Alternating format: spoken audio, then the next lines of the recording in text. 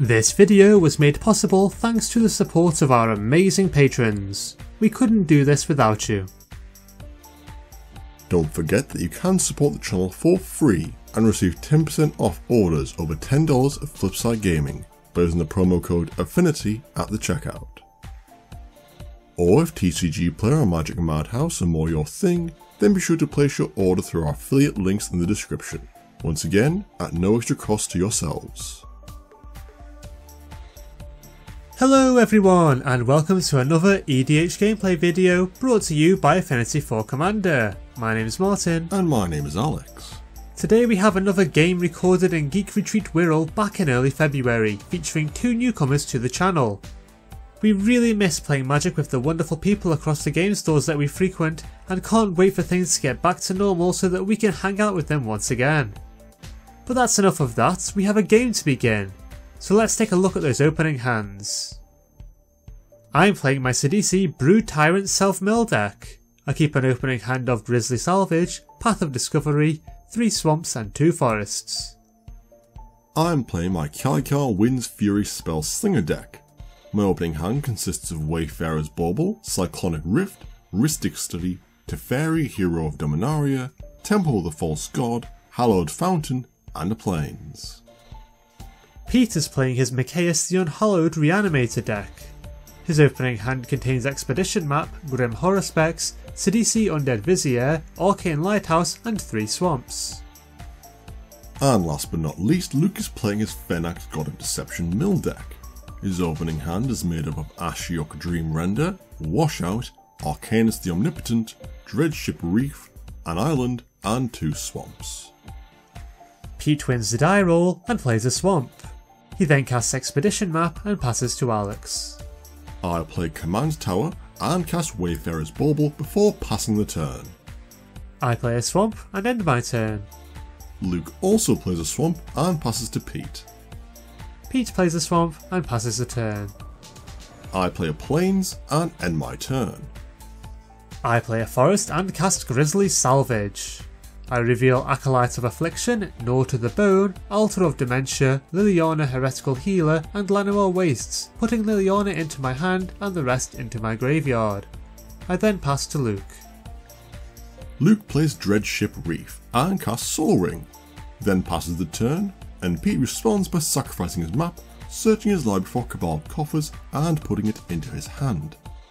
I respond to Pete's response by sacrificing my bauble, searching my deck for a mountain and putting it into play tapped. Pete then proceeds to his turn. Pete plays Reliquary Tower and casts Grim Horror Specs. He then ends his turn. I play Hallowed Fountain, having it entered tapped, and cast Rhystic Study. I then pass to Martin. I play a Swamp and cast Liliana Heretical Healer.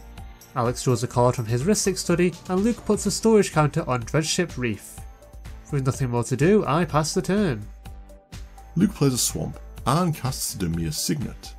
He pays the 1 to Rhystic Study and ends his turn. Pete plays a Swamp and moves to combat. He attacks Luke with his Horror Specs, dealing him 3 damage and passes to Alex. I play Temple of the False God and cast my commander, Kykar Wind's Fury. Next I cast Soul Ring, creating a 1/1 Spirit with Flying thanks to Kykar's ability. I then pass the turn. I play an island and cast my commander, Sidisi Brood Tyrant, allowing Alex to draw from his study.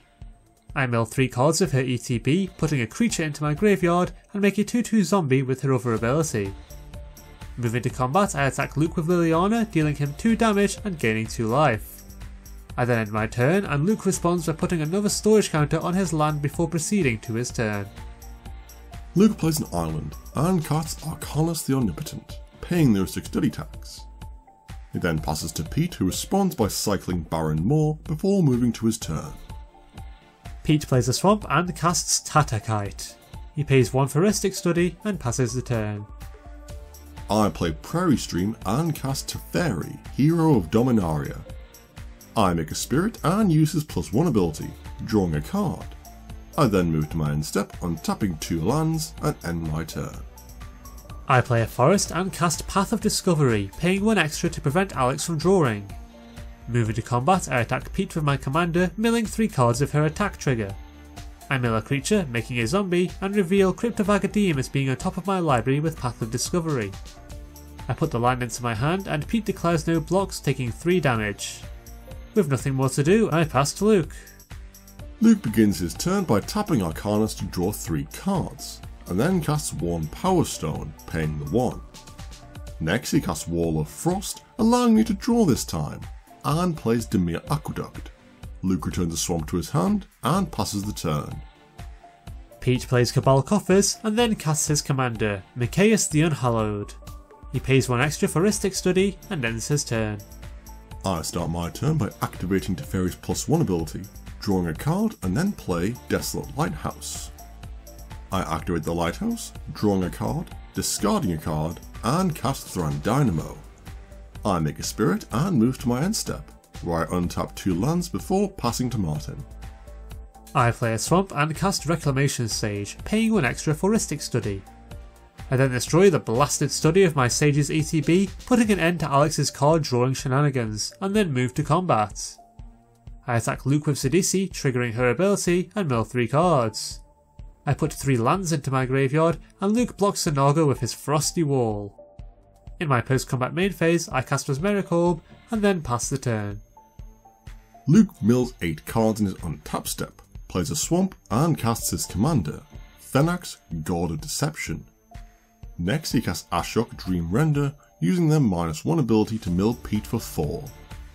Everyone other than Luke then exiles their graveyards, and Luke casts Silent Gravestone before ending his turn. Pete mills 6 in his untap step, plays a swamp, and casts Mutilate. Luke responds by tapping Arcanus to draw 3 cards, and all creatures get -5/-5. Pete draws 2 cards with Grim Horospeck's ability, and Tatakite is returned to the battlefield with Mikaeus' ability, but doesn't get a -1/-1 counter thanks to its own ability. Now that is some spicy tech. Not yet finished, Pete casts Bitter Ordeal, copying the spell 11 times with Gravestorm. He exiles a variety of powerful cards from each of our decks, including an Elish Norn, an Expropriate, a Deadeye Navigator, and a Cyclonic Rift, and then passes to Alex. I begin my turn by activating Teferi's +1 ability, drawing a card, and then playing Island. Next I recast my commander, and Martin reminds me that I should have milled 4 in my untap step. Oops. I mill the cards now, discard down to 7, and pass the turn. I mill 6 in my untap step and play Temple of Malady. I keep the top card of my library where it is and recast Sidisi, to which Luke responds by tapping his wall with Phenax's ability to mill me for 7. I mill the 7, then a further 3 when my commander enters the battlefield, putting a creature into my graveyard with the latter ability. I make a zombie, putting another creature into the graveyard with Path of Discovery and putting a +1/+1 counter on the Flesh Muncher. I then make another zombie thanks to Sidisi's ability, and this time mill a non-creature card with my Path's trigger. Sidisi's Path of Discovery trigger then resolves, and I put another non-creature card into my graveyard, ending my little interaction before it really got going. Sad times. With nothing more to do, I end my turn. Luke mills 8 cards in his untap step, plays an island, and activates Ashok's -1 ability. He once again targets Pete with a mill trigger, and everyone other than Luke exiles their graveyards. Happy with his turn, Luke passes to Pete.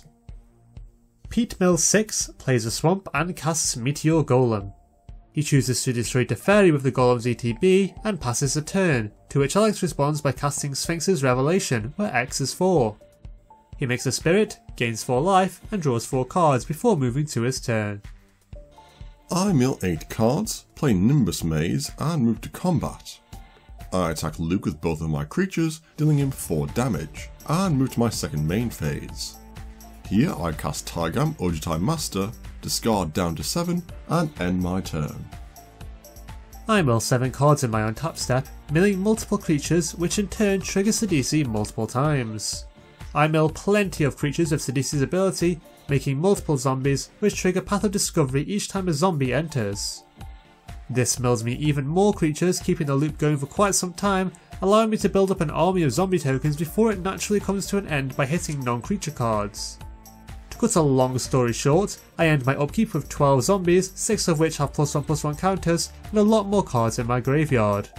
Not bad really. Next I cast Sir Conrad the Grim, play an island, and move to combat. I attack Pete with Sidisi and a 3/3 zombie, triggering my commander's ability. I mill 3 cards, one of which is a creature, making a zombie and triggering Sir Conrad. Everyone other than me takes 1 damage, I reveal a land with Path of Discovery, and Pete blocks Sidisi with his golem. Both creatures die, and Sir Conrad deals 1 to my opponents when Meteor Golem is put into the graveyard. With nothing else to do, I discard down to 7 and pass to Luke, who responds by milling me for 7 with Wall of Frost. I mill 3 creatures, causing Sir Conrad to bolt everyone else for 3, and Luke proceeds to his turn. Luke mills a single card in his untapped step, which turns out to be a creature, causing Sir Conrad to shoot everyone other than Martin for 1. He then activates Ashiok's -1 ability, targeting Luke, who mills 4 non-creature cards. Everyone other than Luke exiles their graveyards, and Luke casts Washout, naming black. Martin picks up all of his creatures, getting major deja vu vibes from a few episodes ago, and Luke returns Ashiok and Phenax to his hand, before recasting both cards. Luke then activates Ashiok's -1 ability, once again targeting Pete. Pete mills 4, exiling the milled cards, and Luke passes the turn. Pete mills 4 cards in his untapped step, plays a swamp and moves to combat. He attacks Ashiok with his Scarecrow, dealing them 2 damage, and moves to his second main phase. Here he casts Kokusho, the Evening Star, and then recasts his commander. Pete then ends his turn. I mill 5 and move straight to combat. I attack Ashiok with Kykar and Martin with my 2 remaining creatures, lowering the Planeswalker's loyalty to 0 and dealing Martin 4 damage. In my post-combat main phase, I play a cheeky Plateau and pass to Martin. I mill 5, play an island, and recast Sir Conrad. Path of Discovery triggers, and I reveal a creature as being on top of my library. I choose not to put the card into my graveyard, put a +1/+1 counter on my knight, and then cast Wonder. I reveal the same creature with Path of Discovery, leave it where it is, and put a +1/+1 counter on my Incarnation. Out of mana, I pass the turn, and Luke responds by milling Pete for 7 with his wall. Pete mills 1 creature, causing Sir Conrad to deal 1 damage to each of my opponents, and Luke proceeds to his turn. Luke mills 10 cards, one of which is a creature, and Sir Conrad deals everyone other than Martin 1 damage. Luke then casts Duskmantle Guildmage, plays an island, and ends his turn. Pete mills 10 cards in his untapped step, only one of which turns out to be a creature. Sir Conrad deals everyone other than me 1 damage, Pete plays a swamp, and then casts Sidisi, Undead Vizier. He sacrifices the Naga zombie to her own exploit trigger, causing Sir Conrad to trigger once again, and bringing her back with a +1/+1 counter thanks to Mikaeus' ability. This time Pete sacrifices Kokusho to the exploit trigger, causing Sir Conrad to trigger for a 3rd time. Kokusho then drains each of Pete's opponents for 5 life, gaining him 50 in life, and returns to the battlefield with a +1/+1 counter. Pete then resolves both of the exploit triggers on the stack, searching his library for 2 cards and putting them into his hand. Still not finished, Pete casts Retribution of the Ancients, followed by Infernal Darkness. Not liking the sound of this, Alex casts Unwind, countering the enchantment and creating a spirit. Alex then untaps the 3 land that he used to cast the counter spell, milling 3 cards thanks to the Mesmeric Orb. None of these cards are revealed to be creatures, and Pete passes to Alex, who responds by casting Enlightened Tutor. He makes a spirit, searches his library for mythologic summonings, and puts the enchantment on top of his library. Alex then activates his Desolate Lighthouse's ability, and Luke responds by tapping his Wall of Frost to make Alex mill 7 cards. Alex puts the summonings and 6 other cards from his library into his graveyard, 0 of which turn out to be creatures, making Sir Conrad very sad. Alex then draws and discards, and moves to his turn. In my untapped step, Luke activates his Guildmage's first ability, causing me to lose a life for each card that enters my graveyard this turn. I then mill 8 cards, losing 8 life, and Sir Conrad deals everybody other than Martin 1 damage thanks to the single creature that I milled. Moving to combat, I attack Luke with all my creatures, dealing him 9 damage. With nothing more to do, I pass the turn. I mill 9 cards in my untapped step, 6 of which are creatures. Each of my opponents takes 6 damage, and Luke uses Duskmantle Guildmage's second ability to make me mill 2 cards, depleting my library of cards. Sir Conrad deals my opponents 1 damage for the creature that was milled, which knocks Luke out of the game. If I'm going down, I'm going down swinging. Still at my untap step, I activate Sir Conrad's ability, making everybody mill a card. One creature enters the graveyard this way, and Sir Conrad deals 1 damage to Pete and Alex. I repeat this 3 more times with 0 creatures being put into the graveyard, and then move to my draw step, where I lose the game. With me out of the way, Pete proceeds to his turn. Pete starts his turn by casting Hell's Caretaker, and then plays Arcane Lighthouse. Moving to combat, Pete attacks me with Mikaeus, Kakusho, Sidisi and Tatakite, and I respond by casting an overloaded Cyclonic Rift. I make a spirit and Pete scoops up his entire board before moving to his second main phase. He recasts Mikaeus the Unhallowed, followed by Kakusho, the Evening Star, and ends his turn. I respond by casting Swords to Plowshares, creating a spirit, exiling the dragon, and compensating Pete with 5 life. I then move to my turn. Alex begins his turn by activating Desolate Lighthouse, drawing and discarding a card. He then moves to combat, attacking Pete with his commander and 5 spirits, dealing him 8 damage. Happy with his turn, Alex passes to Pete. Pete starts his turn by casting Sidisi Undead Vizier, sacrificing her to her own exploit ability. Mikaeus brings Naga back with a +1/+1 counter, only to be sacrificed a second time to her own ability. Pete searches life for 2 cards before putting them into his hand, and then recasts Hell's Caretaker. Next he recasts Retribution of the Ancients, followed by Tatakite, and then casts Carrion Feeder. Pete then passes the turn. Alex once again activates his Lighthouse, drawing and discarding a card, and then moves to combat. He once again attacks Pete with all of his flying creatures, dealing him 8 damage, and then moves to his post-combat main phase. Here he casts Lightning Greaves, creating a spirit, and ends his turn. Pete responds to this by sacrificing his Tatakite to Carrion Feeder, putting a +1/+1 counter on the zombie. The Scarecrow then returns to the battlefield thanks to Mikaeus, but enters without a +1/+1 counter due to its own ability. This allows Pete to repeat the process a million times, putting a million more +1/+1 counters on the feeder. Satisfied with the size of his Flesh Muncher, Pete proceeds to his turn.